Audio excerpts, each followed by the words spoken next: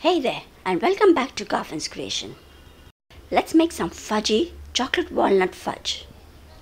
This fudge has a soft velvety texture and the crunchiness of the walnuts. This is so rich and delicious that we can easily make it at home and enjoy any time of the year. You'll find the detailed recipe in grams and in cups in the description box below and the comments too. So let's start with the recipe. So let's take a look at all the ingredients. Here I have taken 125 grams, that is 7 tablespoons of grain sugar. Next, I have taken a small can of condensed milk. That is a 200 grams small condensed milk tin. It is almost 3/4 of a cup. I have also taken 1 cup of chopped walnuts. This is almost 100 grams. We'll also be using 1 teaspoon of vanilla essence, 1 tablespoon of cocoa powder. You can use any cocoa powder of your choice. I've also taken 1.5 tablespoon of butter and a pinch of salt to get all the flavors together. So we'll start by adding all the ingredients into a vessel. Add the condensed milk. You can use any brand of condensed milk or even homemade. We'll also be adding half a cup of water into this so that the sugar dissolves. Next, add the sugar and just give it a mix. Into this, we'll also be adding the salt, vanilla essence and the cocoa powder too. For this recipe here today, we'll not be using any chocolate slabs. So that's why I'm using cocoa powder and sugar. So I'll just give this a little mix so that the cocoa powder dissolves a little in this mixture. And now we'll just place this on a gas stove. I've kept the flame on medium and we'll need to stir this continuously. The total stirring time will be around 15 to 20 minutes. So as you keep stirring, the cocoa powder too will get completely dissolved and the sugar too will get melted.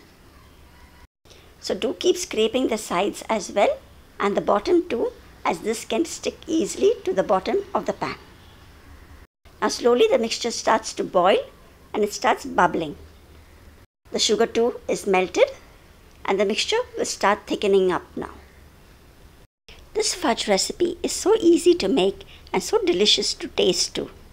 You can include this delicious fudge into your gift hampers.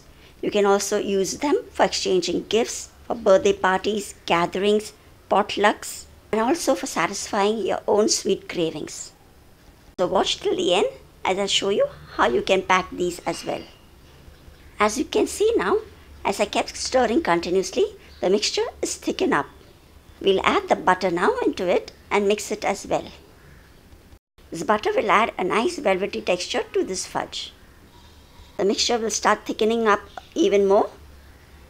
Do keep scraping the sides and the below of the pan too, as the mixture settles down and it might get burnt too. I have been stirring continuously on medium flame and the mixture now is even more thicker. So the total stirring time for me on medium flame took me around 15 minutes. Now we will just check the mixture by pouring some of it into a bowl of water. This is room temperature water. You can keep the flame on slow now while you do this test. To know whether the fudge is done, the mixture should form a soft ball when placed in the water. It should not dissolve completely into the water. So this is a nice soft ball, so you can continue stirring this for another minute too. So I'll just mix this for another minute and then I'll be adding the chopped walnuts. In place of walnuts, you could also use cashew nuts or even almonds. So now we'll just mix this well and just stir it for a few seconds and a delicious fudge will be ready to be set. So now this fudge is ready. We can just switch off the flame and we'll just pour it into a container. So to set the fudge, you can use a baking tin like this lined with some parchment paper and just grease it with some butter or oil. But today I'll be using this rectangular steel ring. You can use this for setting mithais or even for baking some breads in the oven. I'll put the link for this too in the description box below.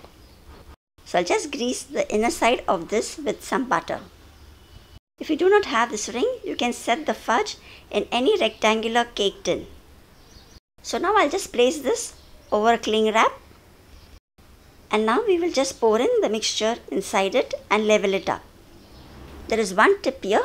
It's better to grease and keep this pan ready before we could start with the recipe.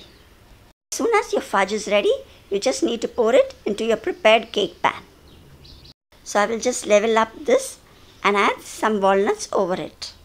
While using such ring trays, it's better to place it over a tray so it's easy to move it around. In a hurry, I forgot to put the tray down, so I let it set here on the table itself for some time, and then I'll put it into the fridge to set further. So once this fudge comes to room temperature, you can place it in the fridge to set further and get a little firm. A year later, I had placed it over the tray and then kept it in the fridge to set soon. So now, after keeping it in the fridge, we can just unmold it by running a knife through all the four sides. This fudge can be had even without setting it into a mold, just like the fudges which you get at hill stations, which are not set in any molds and are just sold loose like a soft mixture. If you have set the fudge in a baking tray, you can just release the baking paper and then cut it into pieces. This fudge remains good for 4 to 5 days at room temperature and 2 to 3 weeks in the fridge. If the fudge is kept at room temperature for many days, it tends to get a little bit soft. If you want to extend the shelf life of this fudge, it's best to keep it in the fridge for more days. You can cut this fudge into any size of your choice. And our chocolatey, fudgy walnut fudge is ready. So if you're looking out for a rich dessert recipe, do try this chocolatey walnut fudge recipe. You will love the creamy texture along with the crunchiness of the walnuts. So I hope you will try this recipe soon and leave your feedbacks in the comments below. If you want to gift wrap these fudge, you can just place them in these brownie containers. These are the paper ones which you just need to fold it and place the fudge into it.